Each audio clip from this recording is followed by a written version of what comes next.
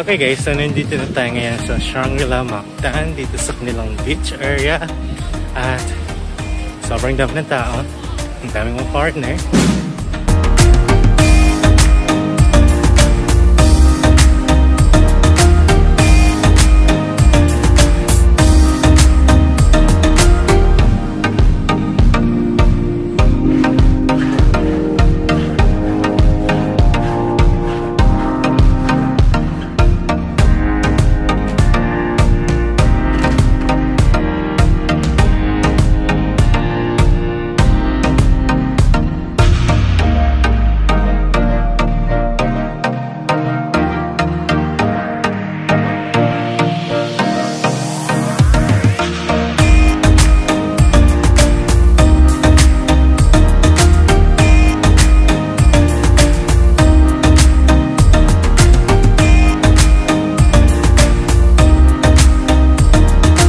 Okay guys, so for the tambay muna tayo dito sa garden ng Shangri-La, Mactan.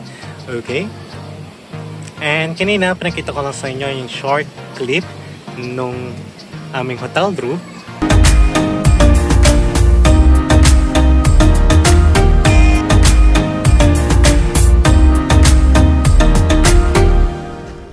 The next day. Good morning guys. So nandito tayo ngayon sa breakfast area.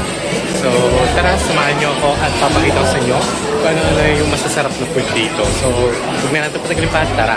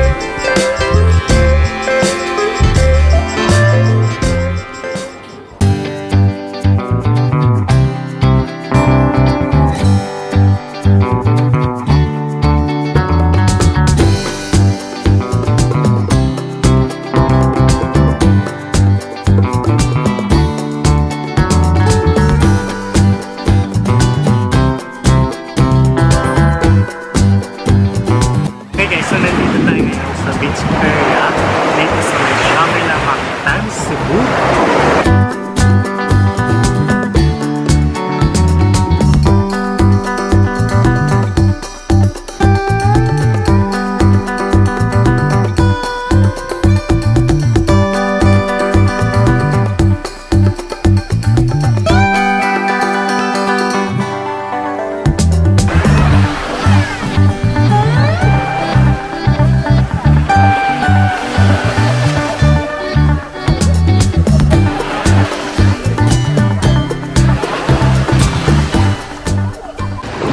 Okay guys, sana nakikita nyo yung binibidyoan ko. Sobrang daming mga isda dito at sobrang lalaki. Hindi lang ako sigurado anong klase ng isda to. Okay? Sa monitor ng camera ko, wala akong nakikita na sobrang ingat ng araw. Pero dito sa video sana ay nakikita nyo itong mga lumalangoy na isda. Okay? And so nakikita ko dito sa personal, yung buntot nila kulay green. So hindi tayo sure kung anong klaseng isda to. At Ito guys, unti-unti silang lumalapit. The next day.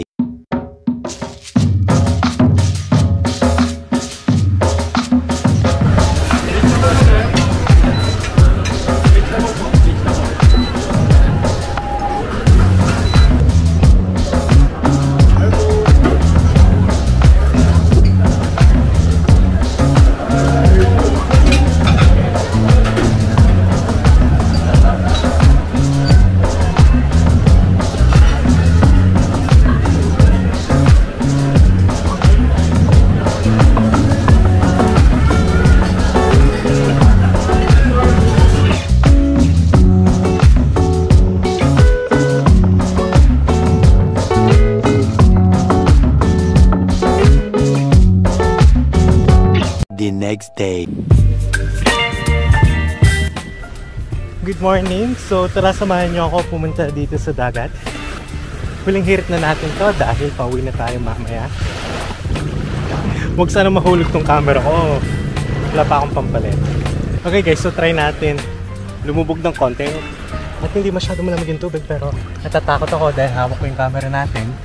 Okay guys, so hindi natin masyado na-enjoy yung beach and swimming pool area dahil nung first night namin dito mga puyaters kami kaya hindi muna kami nakapag-swimming, natulog lang talaga kami. At nung second night nung morning nakapag-swimming tayo at nung third night kahapon naubos ang oras ko dahil pumunta kami sa city and then yung mga kasama ko bumalik na dito sa hotel pero ako naman ay na-traffic. Sobrang traffic. Kaya uwi na tayo dito ng gabi. So, wala tayong time na nakapag-swimming. Good thing, yung mga kasama ko nakita sa video ay nakapag-swimming sila. Okay? And actually, ang balak ko sana ay ng second night ko, magta-transfer ako ng hotel around the city para pagkagising ko, mag-early check-out and then lilibot ako sa mga walking distance lang, especially sa Magellan Cross. And then around 12 noon, babalik na sana ako dito para 2 PM, parang nag-check-in ka lang ulit and then magsisiling-siling sana ako. Kaya lang nag-change of plans ako. Okay? By the way guys, parang napansin lang natin dito sa Cebu, sobrang mahal ng taxi dito dahil nasanay tayo sa Baguio City na sobrang mura ng taxi. Kahit gaano kalayo pa, maabot na siyang 200 pesos. Pero dito, yung mga nasa metro namin, from Shangri-La, Mactan to city ay around 500 pesos. At kapag nag-grab car ka, 4-seater, maabot siya ng 600 pesos plus. Pero kapag 6-seaters, ay umaabot siya ng 800 plus. So, sa pamasahe pa lang ay sobrang mahal na. Yung mga airport taxi dito, hindi talaga sila nagme-metro dahil nangongontrata talaga sila.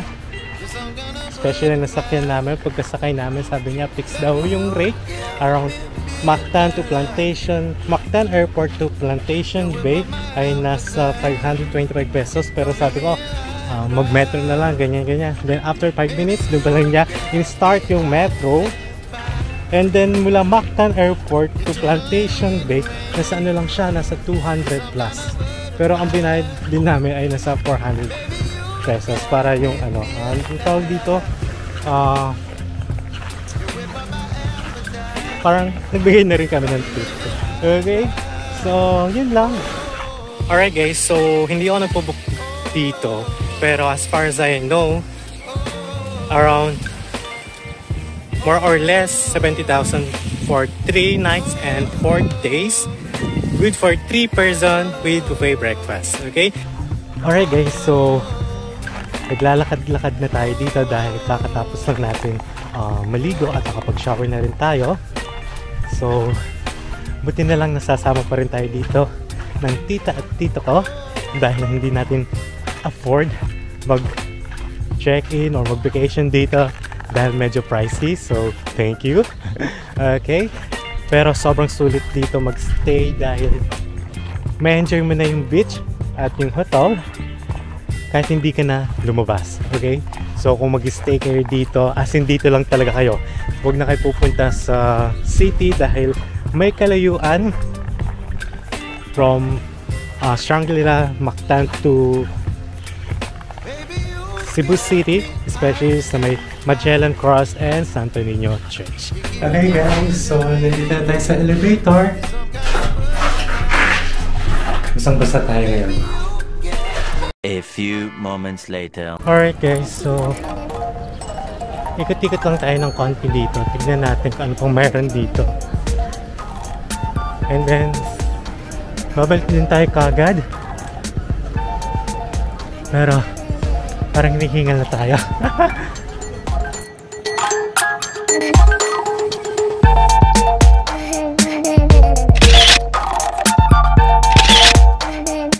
Okay guys, so final hotel room tour.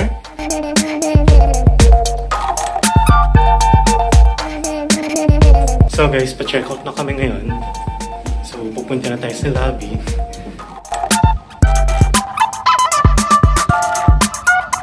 Okay guys, so dito ko lang tatapusin aking Shangri-La Mactan Resort and Spa vlog.